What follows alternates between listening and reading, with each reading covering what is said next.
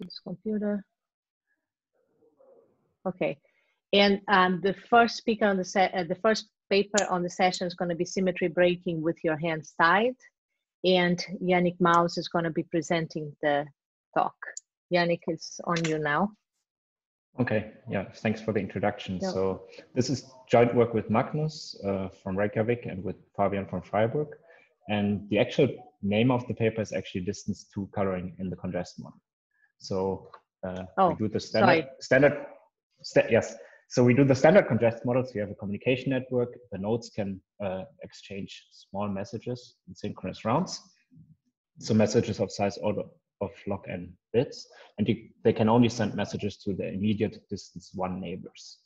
And at the end of the algorithm, each node has to announce its color. So, and complexity measure as standard is just the number of synchronous rounds. So what we want to look at here is distance 2 coloring. So as opposed to the standard distance 1 coloring. So at the end of the protocol of the algorithm, the vertices have to output a color such that distance 2 neighbors. So any vertex in distance at most 2 have different colors. So an equivalent notion of this is that we want to actually have a distance 1 coloring of the square graph, like the square graph G squared, where G is the communication network. So note, if G is a communication network, then vertices cannot even know who are their distance 2 neighbors in the contrast model.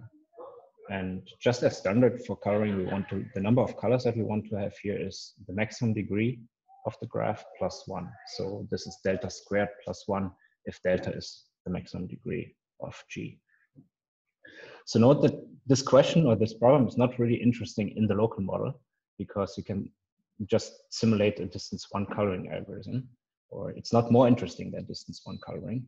And yeah, I don't want to say too much now why we should study this problem, just give a few pointers. It's also why we're maybe in this session.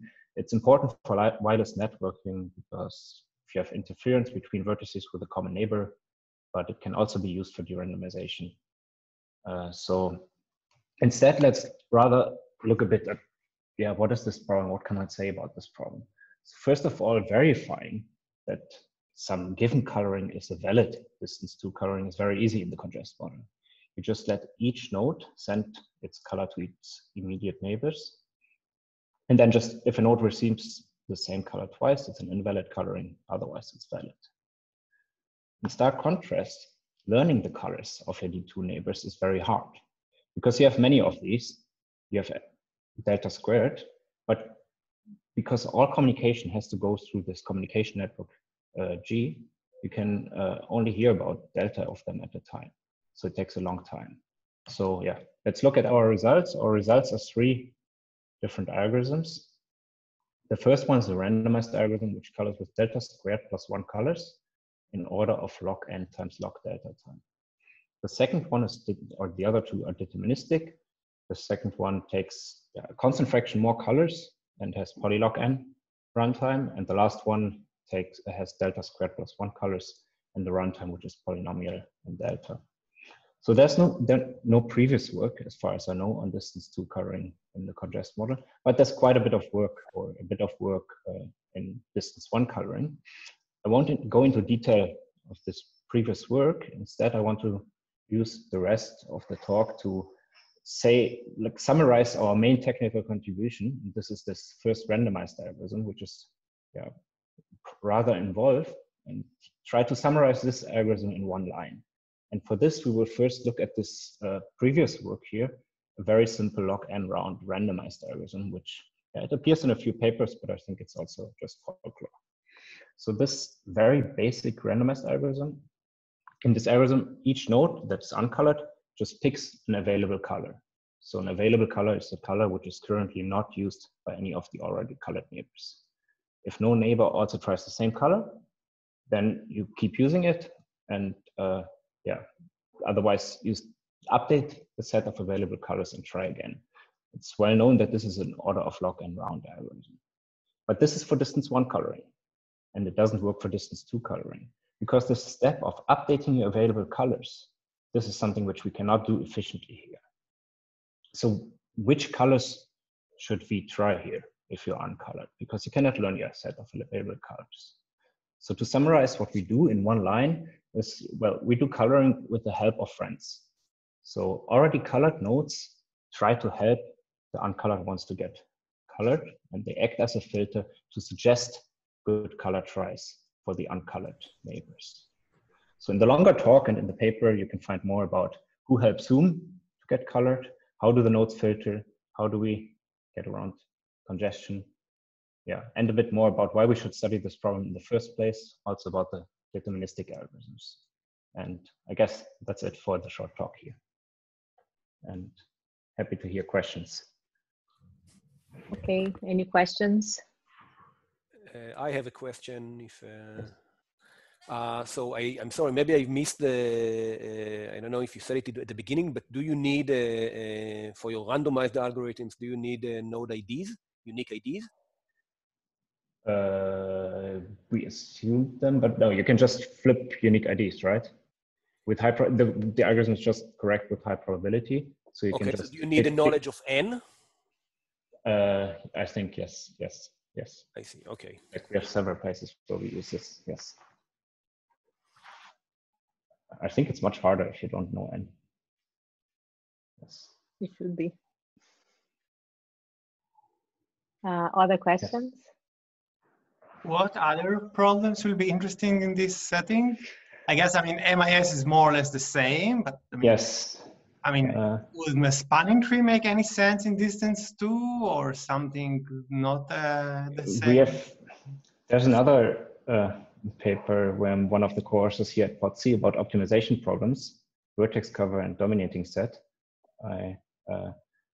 This is interesting, and I think it's in general interesting to investigate this setting where you have some problem in congest, you have some communication network in congest, and the problem that you want to solve is not defined on the communication network itself, but rather on something which is in close relation to the communication network. But because in the local model, we use this a lot in reductions to solve problems. And we always define these virtual graphs, and you solve, for example, an MIS on this virtual graph. And in congest, it's much more unclear, in particular in deterministic congest, I guess, how to do these things. So I think there are quite a few things to explore here, but it's not clear for which problems you can have interesting results, I think. Some become trivial, like MIS. Yeah.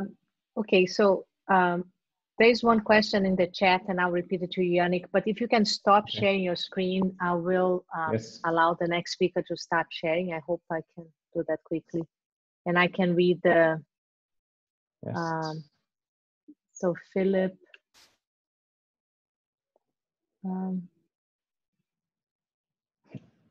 Yuval, do you share this, allow them to, like, specifically to share the screen, each person, or no, he's there already. So, okay.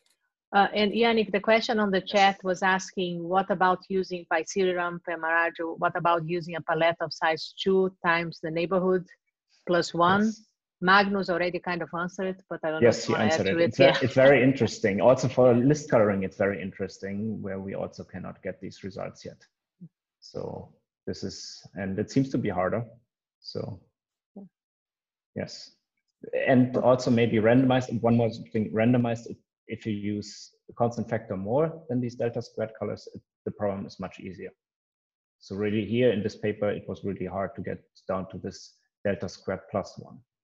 So if you use 2 times delta squared, it's very easy. All right, so thanks, Yannick. I think we move to the next talk. Okay. And that's going to be on efficient deterministic distributed coloring with small bandwidth. And Philip Bamberger, I hope I'm pronouncing this correctly, is going to be presenting the talk. Okay, thank you. This is joint work with Fabian Kuhn and Yannick Maus. The model and the congest model. Philip, just 1 second. If you could make your video like of yourself also available, that would be helpful for the talk. If not, it's okay. It is available, right? Oh, I can't see him. Then it's me here. It's my Zoom. Sorry, my fault. Okay, go ahead. Yeah. Okay. Next model are two classic synchronous message passing models, with the difference that messages in the local model can be of unlimited size, whereas in the congest model, messages are restricted to all log-n bits. The graph problem we are considering is the delta plus 1 coloring problem. For this problem, we know the following upper bounds expressed as a function of the number of nodes. For the local and the congest model, all of log-n randomized algorithms are known for more than 30 years. Recently, also the existence of a deterministic polylogarithmic local algorithm for coloring was proven. However, for the congest model, the best known deterministic algorithm is almost exponentially slower. And as the main result of our paper, we give a deterministic polylogarithmic congest algorithm, closing the exponential gap between the randomized and deterministic complexity of delta plus 1 coloring in congest. As the main building block, we use an efficient algorithm for network decomposition. So far, this structure was particularly interesting for the local model, because given a network decomposition with diameter d and z colors, one can solve delta plus 1 coloring and in fact many other distributed graph problems in time O of c times d by iterating through the color classes and computing a coloring on clusters of the same color in parallel. In the local model, any graph problem can be solved trivially in diameter time by collecting the whole graph topology at one node, solving the problem locally, and broadcasting the solution. At this year's talk, Rojan and Ghaffari presented an algorithm for network decomposition with diameter polylog n, using polylog n colors and taking polylog n rounds in the congest model. By the above claim, this proved the existence of a polylogarithmic local algorithm for delta plus 1 coloring. However, it is not obvious how one can exploit a small diameter in congest. As our main result, we proved that also in congest, one can compute a coloring in essentially diameter time with a polylogarithmic overhead, proving that the delta plus 1 coloring problem can be solved deterministically in polylogarithmic time in the congest model. Our algorithm is constructed as follows. We use a de-randomization strategy where we start with a zero-round randomized algorithm that makes good progress in expectation and apply the method of conditional expectation to deterministically fix a random seed that yields a good progress. So the most natural randomized algorithm would be to assign each node a tentative color from its list uniformly at random. We define a random variable xv for each node v, which equals the number of conflicts of v. That is the number of neighbors that shows the same color. We can show that the sum of these values, a random variable that we call x, is smaller than n in expectation. For this property to hold, only the color choices of adjacent nodes need to be independent. And therefore we can reduce the number of independent random bits we use to O of log delta. We introduce a random variable r for each random bit and use the method of conditional expectation to successively fix these bits such that finally, when all bits are fixed and hence tentative colors for the nodes are chosen, the sum of all conflicts is at most n. Sorry. This means that at least half of the nodes have at most one neighbor with the same color. So at least a quarter of the nodes can keep their color permanently. Hence, after log n iterations of this process, all nodes are colored. However, the obstacle for implementing this procedure efficiently in the congest model is that for computing the conditional expectations, nodes need to know the color list of the neighbors, and exchanging color lists is too costly in congest. The idea to circumvent this obstacle is to slow down the color choice. Each color consists of a bit string of length log c, where c is the size of the color space. We define a zero-round randomized algorithm to choose a single color bit and a potential function which measures the progress of the bit choice.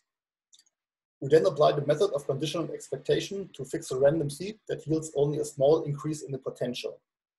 This can be done in O of diameter contrast rounds.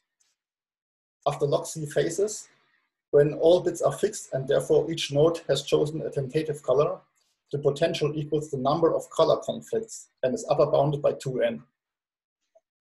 It follows that at least half of the nodes have at most 4 conflicts with their neighbors, which is sufficient to permanently color a constant fraction of the nodes. For the whole coloring process, we therefore obtain the following runtime. To de-randomize a single bit of the random seed, we need diameter time.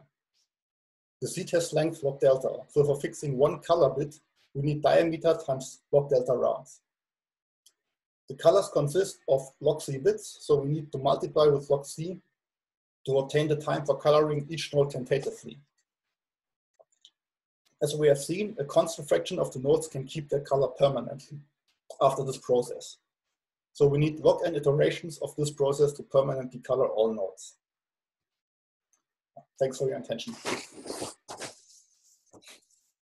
Thank you, Philip. Great talk. Questions?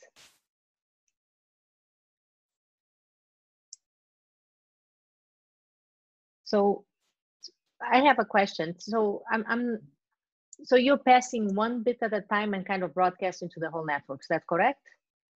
Or to the neighborhood at least? I mean, that part, it was a short talk, so I didn't get it perfectly. Yeah. So you do one bit at a time, I get it, but how do you pass it to all the other nodes is my question.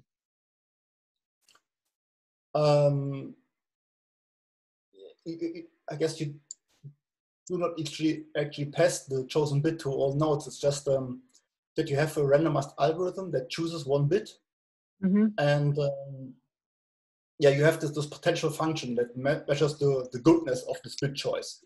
Uh-huh. And yeah, the aim is to find a random seed, to use this method of conditional expectation to find a random seed.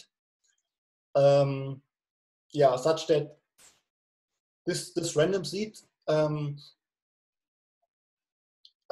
with this random seed defines a certain bit for each node, a certain color bit. Yeah, and such that the potential does not increase by much. Yeah, but then the nodes. Okay, go ahead.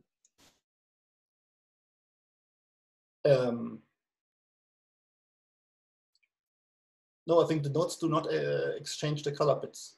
But they need to receive this color bit from the seed. So it's like a broadcast that gives each node its color bit. That's the part that I didn't understand. And maybe it's just because I really didn't understand because there was not enough details here. But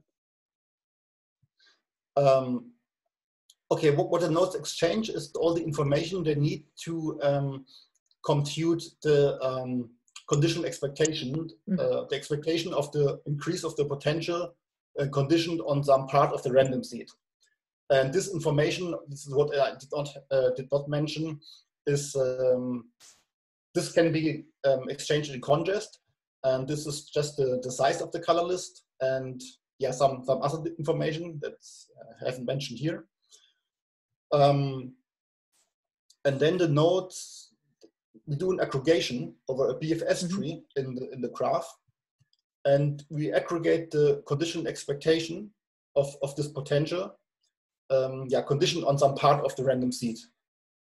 But there's no need for the nodes to okay, they do exchange the color bits after each round. Yeah, this is true. Yeah. And it's like just a broadcast or something like that you're doing. Not exactly a broadcast, but yeah, I mean, just after each round, after each phase, there's just one additional round where each node exchanges to its neighbors the bit it has chosen. Okay. This is just one round in addition after each, yeah, after each round of the de-randomization. Okay. All right. Other questions?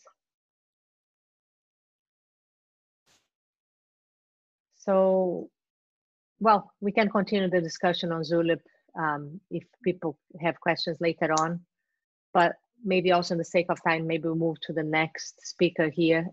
Philip, if you can stop sharing your screen, and let me get the right list here.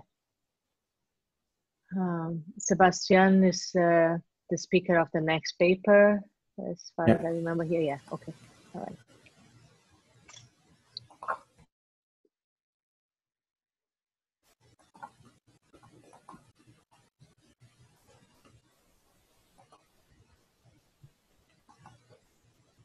Can you see my screen? Yes. Yeah, sounds Okay. good. So the next paper is going to be one together, no need to chatter. And the presenter is going to be Sebastian Bouchard, and I'll leave him with the talk now. Yeah, thank you, Andrea, for the introduction. My co-authors are Johan Dieudonné and Jebels. The word gather refers to the distributed task known as gathering. It involves mobile agents. I'm shortly going to describe those mobile agents and the task of gathering. Mobile Sebastian, agents just are theoretical. if you could turn on your video, I think that Excuse helps me? a little bit if possible. Yeah.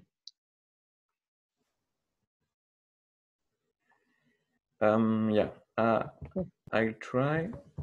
If it doesn't work, don't worry about it.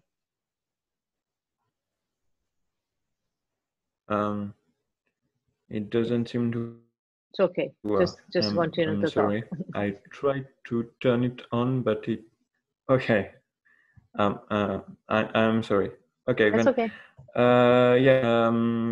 Theoretical entities able to compute, execute an algorithm, observe their environment and move in it. Here we consider finite undirected graphs, and in such environments, the mobile agents move from one node to another one following the edges. I just told you that the agents observe their surroundings, that is the node where they are currently. They can see the local port numbers at these nodes. Time is discretized into an infinite sequence of rounds, and at each round, each mobile agent chooses one local port number and traverses the corresponding edge. And so on. We assume that the agents have an unbounded memory. They are able to use the previous observations and computations in order to make the following choices. They are not obliged to move. They can also choose to wait at each round and so on. An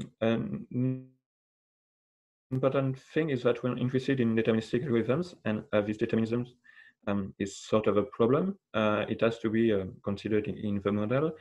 Because of the determinisms in symmetry graphs, two agents would be unable to meet. The algorithm would make the same choices for them, and they would keep at the distance between them will never decrease. That's why in the articles of the line of work on which we build, the agents are assumed to have distinct identifiers, simply positive integers, here represented in the blue colors. And what we want is achieving gathering, and its difficulties in bringing the agents together. To do so in the line of work on which we build, the agents are assumed to be able to exchange information when they meet. They have no idea how many agents there are in the graph. They have no idea. They are unable to talk with agents when they are not collocated with them. Sorry, but when agents are collocated in the lines of work on which we build, the agents can talk, exchange an unbounded amount of information, and the goal is to gather all agents at the same location at the same time and ensure termination, that is, make all agents declare simultaneously that the gathering is achieved. Okay, and this is the current state-of-the-art algorithm for this task. And the slight but important difference we introduce is no explicit communication. We assume that the agents are unable to communicate explicitly even when collocated. If we didn't, if this assumption were not replaced by any weaker one, the agents would not be able to ensure termination. They couldn't decide whether there are other agents with them, and then they could not simultaneously declare that the gathering is achieved. Hence, we replace the communication assumption by a weaker one. We assume that the agents know in every round how many agents are in the same node as them. This is a rather weak assumption, but thanks to that, we managed to provide deterministic gathering algorithms. Two, a first one which requires that the agents initially know a polynomial upper bound on the number of nodes of a graph, and another algorithm which doesn't require any additional information. The first algorithm is deterministic, is polynomial in the number of nodes of a graph and the length of the smallest label of the agents, that is their identifier I mentioned earlier. The second algorithm, its complexity is less interesting. It's just for feasibility. It just shows that, even without the initial information, you can achieve gathering. Okay, and actually, as a byproduct, by designing our gathering algorithms, we managed to provide algorithms for gossiping. That is, assume all agents initially have a message, and we want all agents to learn all messages. That is gossiping. And the other task we managed to achieve as a byproduct is leader election, which simply asks for one agent to be elected, and its label to be known by all agents. And that's probably the most surprising part of our result. Even without explicit communication, if the agents are able to read counters at their nodes, they are able to exchange information. They are able to solve gossiping, learn all the messages of all other agents. Okay, the main open problem here is to provide polynomial algorithm for the case when the agents have no initial information. Okay, thanks for your attention. Thank you. Questions? Okay, there's an additional comment from the previous talk. Any questions? I have a question, a quick one. So when they don't have any initial information, how can they figure out that they have all gathered at a node? I mean, if they don't know n or have any idea of n, how can they know if all of them are at a node? Even if they can know the number of agents at the node. If you have no initial information, the idea is at some point to have a group of agents gathered, and that the algorithm ensures that all other agents are waiting in the graph. They may not be with the group, but they are waiting. And the group, which may think that they are all gathered, is going to visit the graph and pick the other agents. And thanks to the fact that all of us had to be waiting, we have the property that in the end they're all gathered and know that. So the group moves together, is that what you're saying? Yeah, the group is going to gather the others. Okay, all right. Other questions? Okay, so I thank the speaker again, Stefan, and if you can stop sharing your screen so that the next speaker can come in, and that's going to be Ali.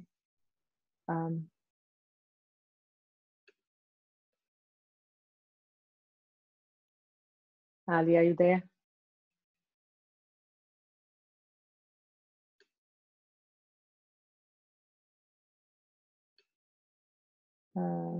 Yeah, Ali's here. Ali, can you start sharing your screen? And Yes, yeah. I'm trying to share. Okay, sorry.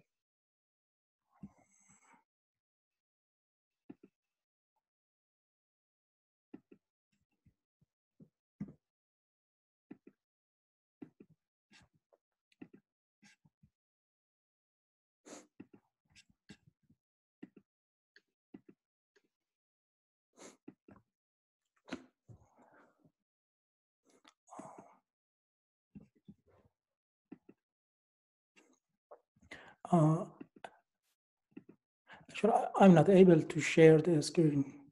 Okay, let me. When I click on the share, nothing pop up. No, it says all participants can share. So the sharing rights are correct. We can start sharing. Nobody's sharing, so Yeah. Ali, can you see the share screen button? Yeah, On your at the Zoom bottom. Yes. Yeah, and when I click on the share, I don't see my desktop. Oh, you don't see your desktop. Oh, that I don't know. Do you see the individual applications? Like whiteboard and stuff like that. Nothing. So you have to click on the share button, not on the arrow next to it. Okay, there's this kind of when you click there, you don't see.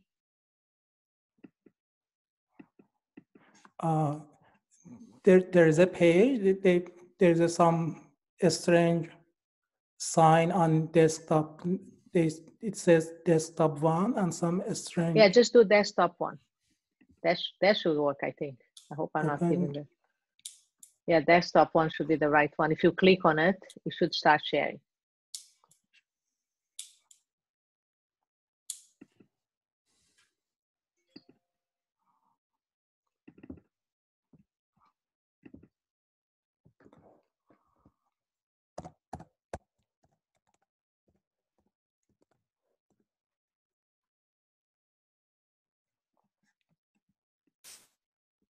Avery is saying check behind the Zoom window. I don't know exactly what that means.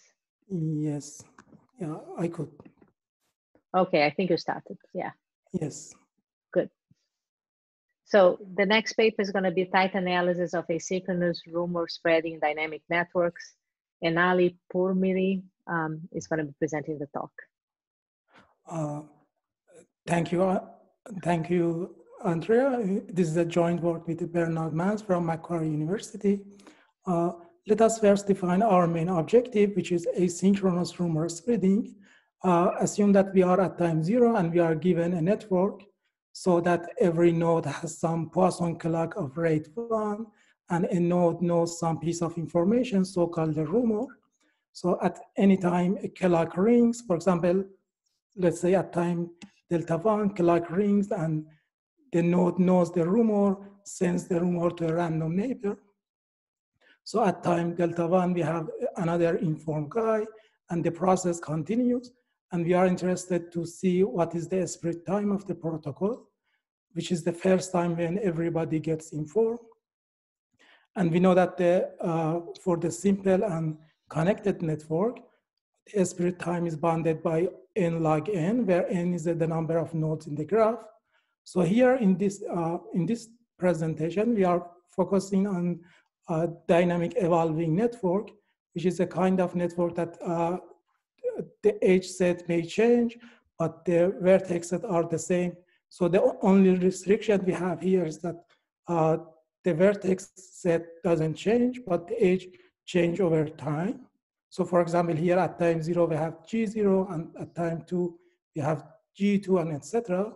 And again, we are interested in the spread time of the algorithm dynamic graph. So maybe the first, perhaps the natural idea is to reuse the result from the synchronous algorithm, because the synchronous one is very wide studied, and there are a large volume of the paper on the synchronous. And there is also a recent result that says that if we are given a static graph, then the synchronous and asynchronous algorithms are related by this relation. For example, the asynchronous sprint time is always bounded by a synchronous one plus a log factor.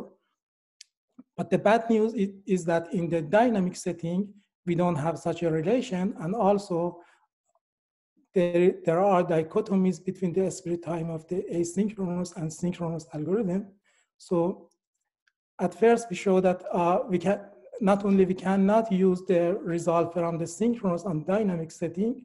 Also, there are dichotomies. For example, here we build some dynamic settings so that, for example, the synchronous algorithm needs linear number of runs to inform all nodes, while the asynchronous algorithm just only logarithmic number.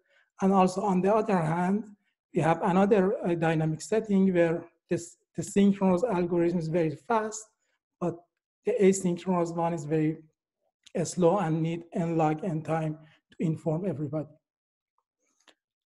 Our next result is the tight bound for the sprint time, which is in the form of the, for example, we are given a dynamic setting denoted by G, and the graph comes over time, but we show that the sprint time is bounded by this quantity, which is the summation, which is the first time where the summation of the conductance times the network diligence exceeds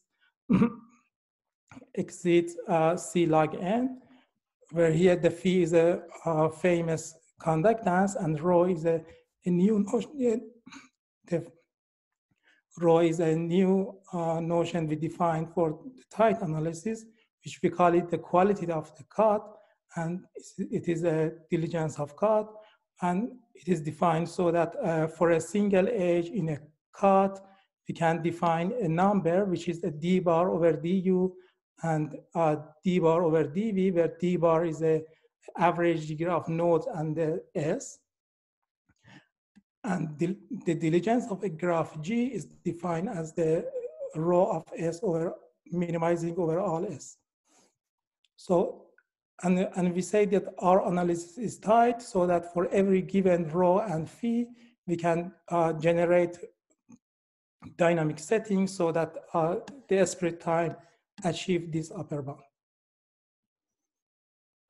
So if we play with this parameter rho and phi, also we could get a general bound for sprint time, which is n square, and also there exists dynamic settings such that we could get this bound.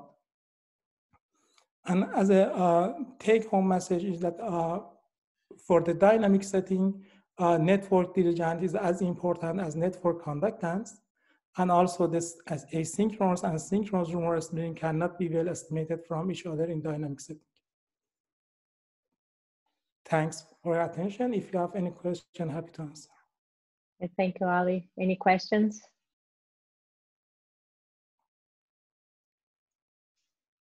I have a quick one. So your asynchronous time in some prior slide was giving us something better than the worst case synchronous time, correct?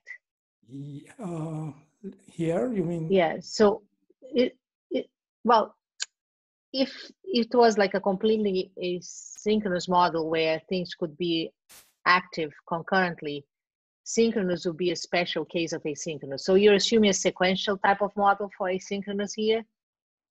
Like where nodes are activated one at a time, according to the Poisson clocks? No, they can work together. It's not, they are not sequential. Okay, so I'm missing something here because I can't see how asynchronous could be better than synchronous, because if everybody woke up at the same time, unlikely, I get it, but is this a worst case type of bound or expected with high probability? No, it's a worst case. It's a worst case. For asynchronous also. And the problem is that in the asynchronous model, maybe sometimes we have a delay because the time is the exponential time, and maybe sometimes it takes more than 1 unit of time and sometimes less. So that's why it depends on the setting, yes. So how are you counting time in asynchronous then? Just asynchronous? It's just summation of some exponential random variable. Okay, but not in terms of rounds or anything like that. No, no, maybe no. maybe it's better not if I round. just have a look at the paper. I think that would be better to understand this better. Yeah. Sure. Any other Thank you. any other questions? All right. So Ali, if you can stop sharing your screen, and if a question comes in, I'll still ask you so that the next speaker, who's going to be Thomas, can start sharing his screen. That would be great.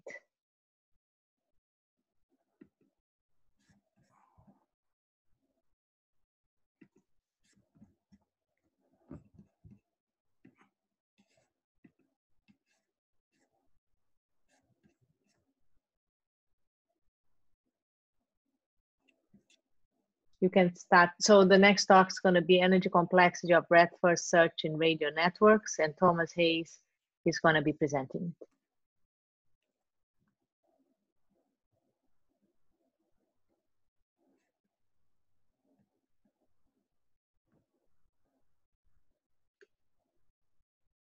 Thomas, you're muted. We're not hearing you. Okay, can you hear me now? Yes, you should start from the previous slide if you're saying something. Yes, this is joint work with my co-authors, and let me start. So imagine a sensor network which has been deployed in a forest, and they detect a fire, and they want to get the word out. So each one broadcasts a little message to the nearby sensors, and this propagates until everyone knows. So we want to address the energy complexity of this kind of setting. So, so we have an arbitrary but unknown graph topology because these sensors have been placed randomly, and we want to conserve battery life. So the first thing which is important is that in our setting we consider a unit cost for each send and a unit cost for each listen, because as the size of these units shrinks, the cost of listening, using your transceiver to receive, becomes comparable to the cost of using it to broadcast.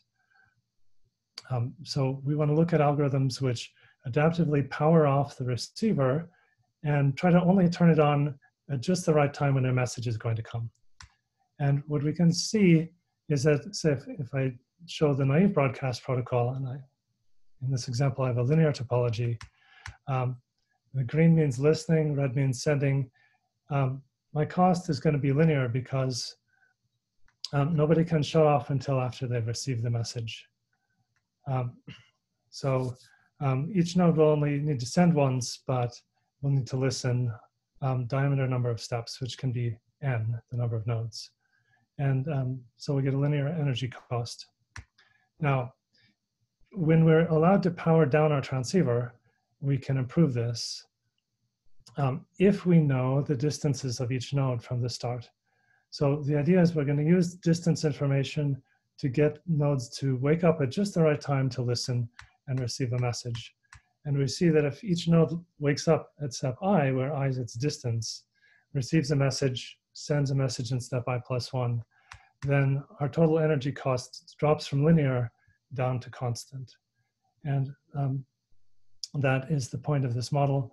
We want to improve our algorithms so that we can reduce the number of time steps spent listening for messages. Okay, and okay, so technically there's a possibility of collisions, because if more than one person next to you transmits at the same time, those signals might collide. You can't receive all of them. The other thing is that we're going for poly-n time, and we're willing to trade off latency versus energy cost to some extent, but we want only polylog energy cost. Our main result in this paper is we consider trying to solve the breadth first search problem, but that's just one example of a problem that we'd like to be able to save energy on in this model. We're able to achieve a subpolynomial energy. And technically, it's this horrible function. It's a little worse than polylog, but much better than previous algorithms. So I don't think there was a published algorithm before this that was able to achieve sublinear energy to solve breadth first search. And here's just a one-slide sketch of our algorithm. So I have some original graphs. I just did a square grid. There's some red node there who knows it's the root. And all the other nodes, nobody knows where they are, but they want to calculate their distance to the root. So the first step is to form nodes into clusters. And then okay, so two clusters are adjacent if they contain adjacent nodes. And these clusters, so recursively, they have solved BFS. And the idea is within the cluster graph where nodes are clusters and edges are two clusters next to each other. If we find distances within that graph, then the idea is that nodes, so if you run the naive BFS algorithm, nodes can only sleep if they somehow know that they're distant from the frontier. And the idea is that since we've solved distances in the cluster graph, all the nodes whose cluster is far, those must also be far. And this works as long as the distances in the cluster graph are an accurate proxy for distances in the underlying graph. And it turns out that if you construct these clusters in the right way, and this uses a recent algorithm due to Miller, Peng, and Xu, then you have this property. And if we bootstrap it properly, then you can actually get down to sublinear energy costs.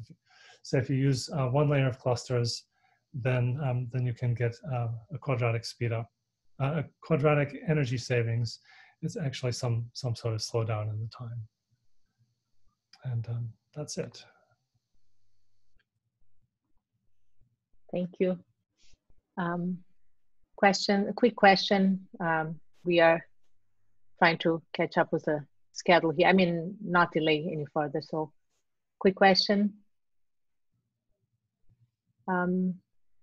Then a quick question from me, Thomas. You said you did this for BFS, but you have other algorithms maybe in mind. Do you have anything in mind, or just gonna look at other problems that you can apply a similar energy saving type of algorithm? Well, yeah.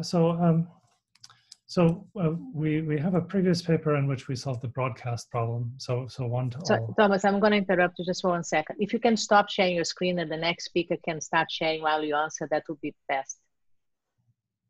Sorry for that. Yeah. So other questions. Well, we've been working a bit on matchings and colorings, and some like election protocols, consensus majority, independent sets. Okay. So a lot of other stuff. Yeah, really, this is just a first step, and to some level, the main new contribution is this model and the fact that it's not trivial.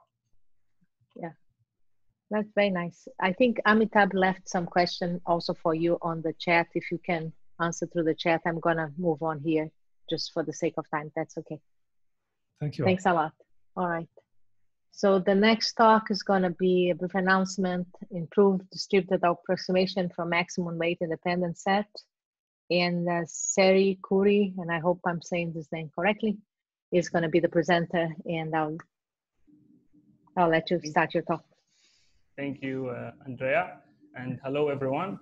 I'm going to talk about an approximation for maximum weight independent set. This is joint work with Kenichi Korabayashi, Aaron Schild, and Gregory Schwartzman. So in this work, we consider the well-known congest model, in which we have a synchronized communication network of n nodes. We have an O of log n bit-size messages, and the goal is to compute some function of the network while minimizing the number of communication rounds. And specifically, we consider the problem of approximating the maximum weight independent set in the congest model. So there is a very simple folklore ranking algorithm that gives an expected delta approximation in just a single round, where delta is the maximum degree of node in the graph. And there is a work by Bopana, Halderson, and Ravitz in which they show a slightly better approximation guarantee, also an expectation. If someone is interested in approximation guarantee that's not only an expectation, then there is a work by Bari, Huda, Tenzor Hillel, Ghaffari, and Schwartzman, in which they show that the delta approximation can be achieved in O of MIS log W rounds, where MIS is the complexity of finding a maximal independent set, and W is the maximum weight of a node in the graph. Recall that the maximal independent set is not necessarily a maximum independent set or a maximum weight independent set. And this term translates to something like log n times log delta or something like that. In this work, we show that by paying 1 plus epsilon factor in the approximation guarantee, we can get an exponential speedup compared to Bari-Huda et al. And if delta is at most n over log n, then we can get this result in O of 1 over epsilon rounds. But unfortunately, we can't get this result for any value of delta, as we can show a lower bound. And all I'm going to tell you about in the remaining 1.5 minutes is our starting point that was an O of delta approximation in polylog log n rounds for the unweighted case. So let me denote by G the input graph to the congest model, by V the set of nodes, and E the set of edges. And the first observation to make in unweighted graphs is that any maximal independent set contains at least n over delta nodes. So by just finding a maximal independent set, one can find the delta approximation to maximum independent set in unweighted graphs. And what is the time complexity of finding a maximal independent set? So it's O of log delta plus polylog log n rounds. So if delta was small, let's say it was at most log n or polylog n, then we would be done, because this would be polylog log n. But unfortunately, delta can be as large as n.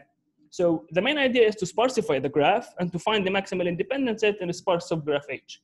And in order for this idea to work, we need this subgraph H to have the following properties. First, delta H, the maximum degree in H is small, say O of log n. And second, the ratio between the number of nodes in H, the maximum degree in H, is at least as in G, or at least not very far from it. So once we find such a subgraph H, we can find the maximal independent set in H, which takes only polylog log n rounds, and this is because delta H is O of log n. And it returns an independent set that is O of delta approximation to maximum independent set in the original input graph G.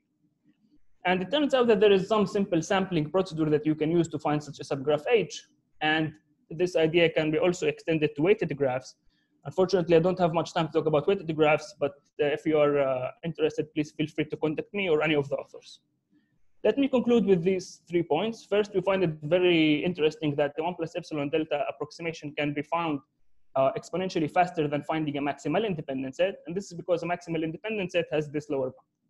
Second, we want to propose an open question, which is regarding the complexity of finding an O of delta approximation deterministically.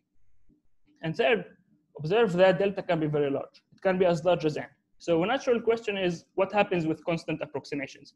And it turns out that there are constants for which you need to spend at least linear number of rounds or even a quadratic number of rounds.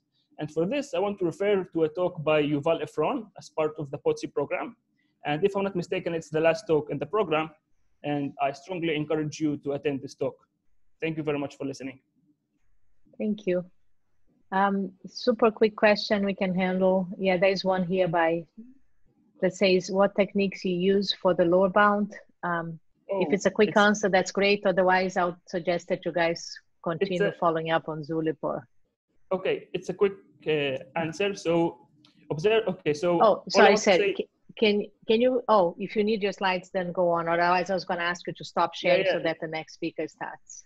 Okay, so I just want to say that, okay, so the idea of the lower bound is to do a reduction to an OR's lower bound for maximal independent set on a cycle. But first, observe that we have an upper bound for low degree graphs, and the cycle is a low degree graph. So the cycle is not the hard instance for this lower bound. However, we show that if you can find a delta approximation in a cycle of clicks, and please contact me if you need more details, then you can find the maximal independent set on a cycle. And the idea is that if you can find an O of delta approximation on a cycle of clicks, then this independent set doesn't have large gaps. And therefore, you can move back to the cycle and find the maximal independent set by filling in these gaps. So, and this gives the omega of log star and lower bound. All right. Maybe you can follow up on the chat later on, Sari. If you stop sharing, okay, that's great. Next speaker is Hemming Chen. So yeah, good, he's there. So the next talk is going to be another brief announcement, competitive broadcast against adaptive adversary multi-channel radio networks. and Hamin Chen is gonna be presenting.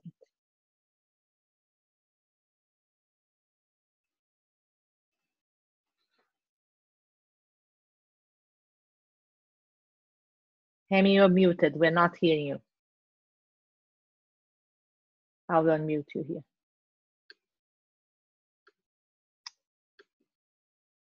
Why is it not working? Sorry. Okay. Yeah, Okay. now it's good. Now we can hear you. Thank you. Hello, everyone. I'm Hamin Chen. I'll talk about competitive broadcast against adaptive adversary in multi-channel video networks. This joint work with my advisor, Chaodong Zheng. We consider single hop network with n nodes, and they communicate over a shared medium containing 3 channels. Time is divided into synchronous rounds, also called slots. At each slot, each node either send on a channel or listen on a channel or remain idling. On listening nodes, we'll get feedback. In a single channel setting, in other words, C is 1, the feedback is determined by the number of sending nodes. We here assume there is collision detection, so if no node send, the feedback will be silence. When at least 2 nodes send, the feedback will be noise.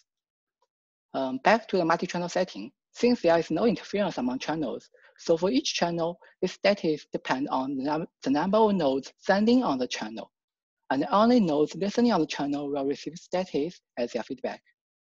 Here is an example of 2 channels. And the adversary called Eve also participates execution by jamming. As long as the channel is jammed by Eve, the nodes listened on the channel will hear noise.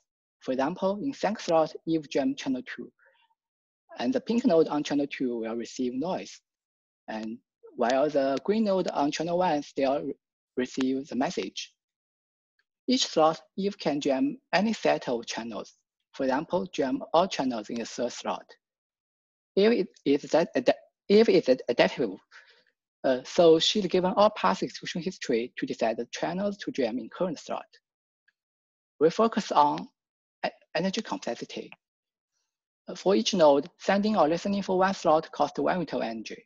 And for Eve, jamming 1 channel for 1 time slot costs 1. In resource competitive analysis, the only restriction of Eve is the total amount of jamming. So the budget is denoted as capital T, which is all node to nodes. We seek an algorithm that the maximum cost of any single node is at the most some function rho of T plus some term tau. Here, rho is a function of T, which captures additional cost due to jamming. And our main goal is to minimize the function rho. The problem we focus on is broadcast, in which a source node wants to disseminate a message to all the other nodes. Gelt et al. Gave a randomized algorithm and also lower bound showing the algorithm cost is optimal up to polylog factors. Last year, we showed having multiple channels available allows a linear speed up in the runtime with the energy cost unchanged. But we also require C should be bigger O of N and E should be oblivious. In this work, we remove the 2 restrictions. Our algorithm works for arbitrary unsafe values and can tolerate an adaptive adversary. We use epistemic broadcast with proper working probabilities, and in analysis, we couple the real execution with other carefully crafted processes. Here is an overview of technique. Thank you. Thank you. One quick question, otherwise we're running a bit over time. We can leave any other discussions on Zulip.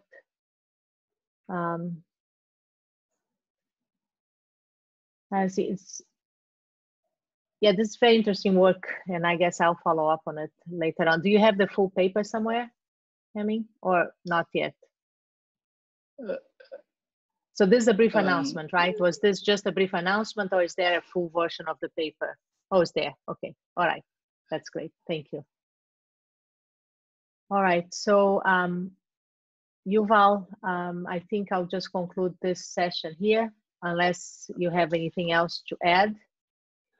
No, please go ahead. Just don't forget to stop the recording.